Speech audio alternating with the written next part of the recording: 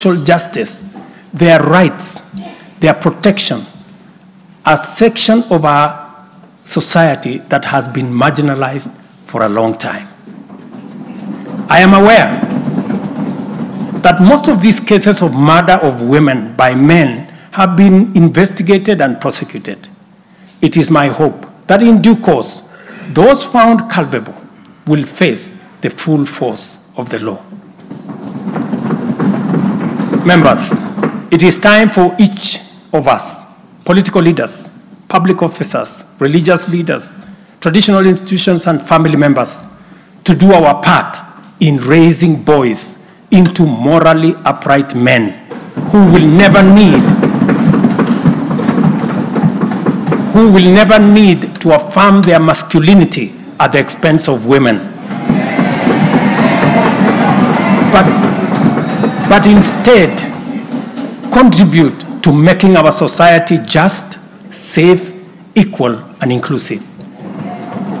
I appreciate women leaders who have taken time to engage me and propose solutions to address this issue.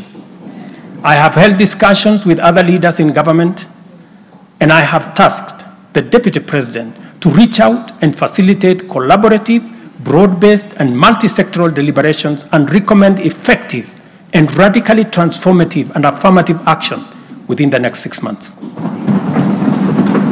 This parliament will recall that early in my tenure, I engaged the leadership of both houses with recommendations on a working formula to actualize meaningful inclusion of women in national leadership.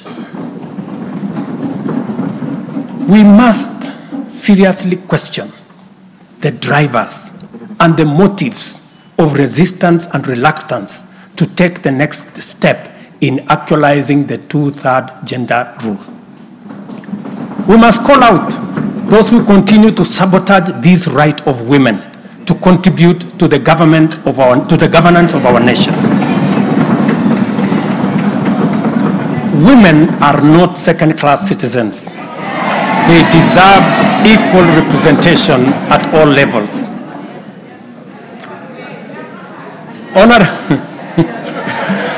Honorable members,